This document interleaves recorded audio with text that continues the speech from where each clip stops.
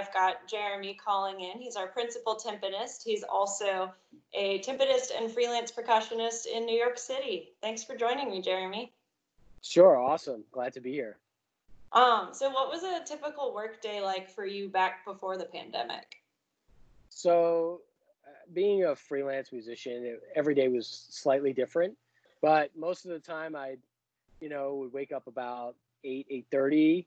I would walk my dog, kind of look at, if it was earlier in the week, look at what concerts I had coming up, do a little bit of music studying, get a workout in, and then either go practice or sometimes run to rehearsal in the afternoon.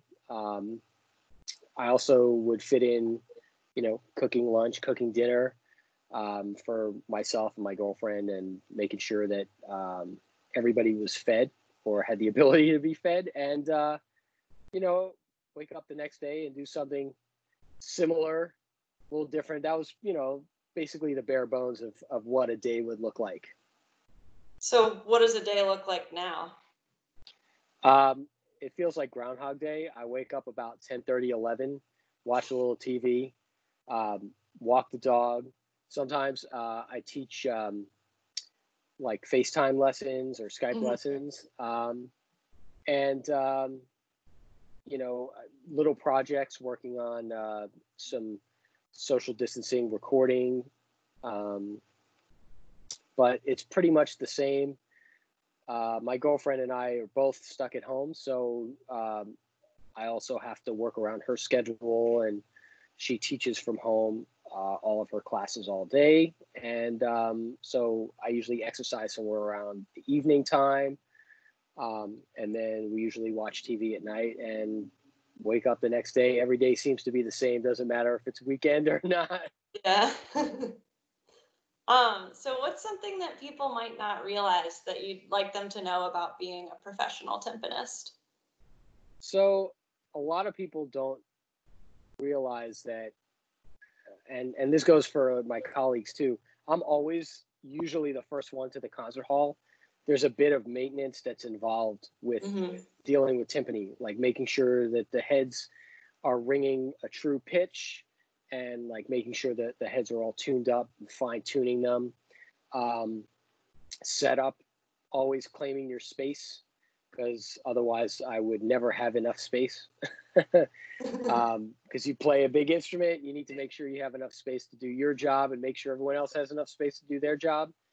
So I usually get to the concert hall, I would say about an hour or two early.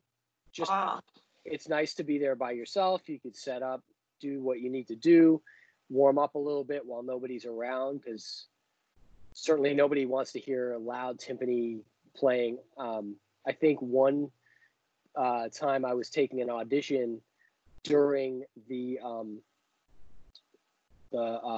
Made in Vermont tour, and I would get to the hall and practice for about 2 or 3 hours before anyone showed up. But Eleanor was there, and I know it drove her crazy.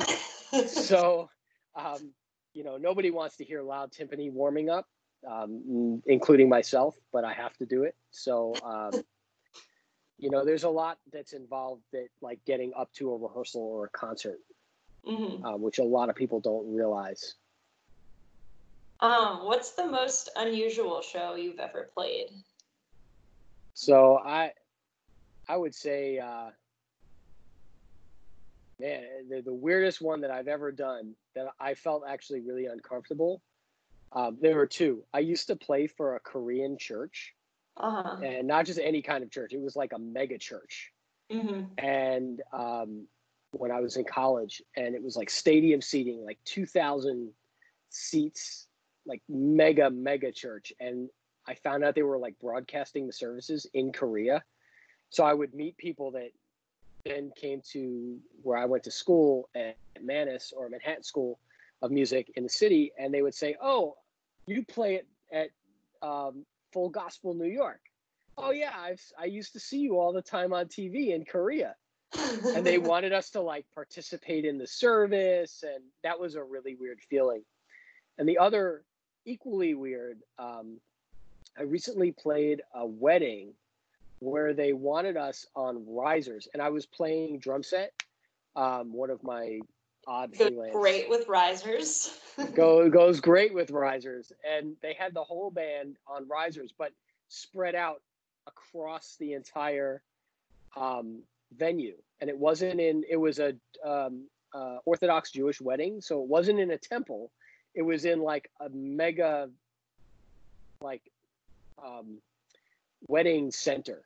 So they had like a bunch of different rooms, and the room where they had the ceremony, they had like 4 risers spread out along the whole perimeter of the room, and we had like click tracks, and it was just very different. It was very strange, a strange feeling to me, but it was, and very unique. It was cool. I ended up having a good time, but it was very strange.